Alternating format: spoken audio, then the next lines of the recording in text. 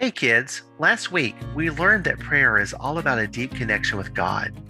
God's dream for His creation is for all of us to have full and healthy lives. Sometimes we pray by ourselves, and other times we pray with other people.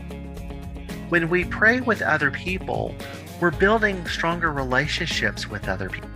God made us to be in relationship, not only with others, but also with Him. Prayer is very important to Jesus.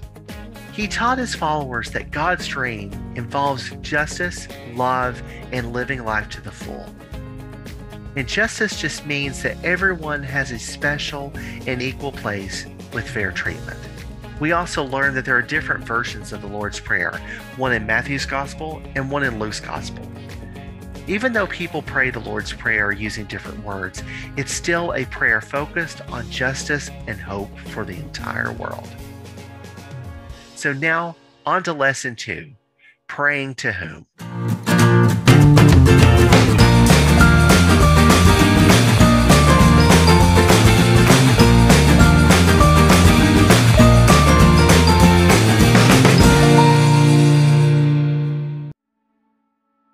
The very first word of the Lord's Prayer is our. The word our teaches us something very important. It tells us that each one of us is God's child. And if we're all God's children, then we're all a family, God's family. Even though we may have different skin color, or speak a different language, or come from different countries, or have different families of our own, we are still God's family. This means we belong to God, to one another, and to everyone on earth. If one member of God's family is hurting, God hurts as well, and we should too. God is bigger and more mysterious than we could possibly imagine.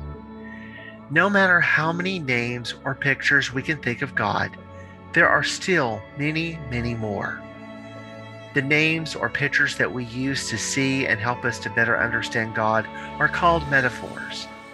Each metaphor helps us to know God in a better way. When Jesus first taught His disciples the Lord's Prayer, He chose to say, "Our Father." In Jesus' time, Roman emperors were often called fathers. And these emperors did not treat their people very well. They took most of their money or their possessions and didn't help them to have full and healthy lives.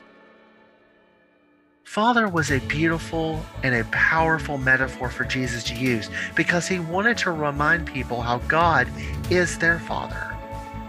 God is a loving God. God is an awesome God. And God is the one who always reaches out to us. Jesus wanted to remind them that God, not kings or rulers, is the one who would take care of them and love them unconditionally.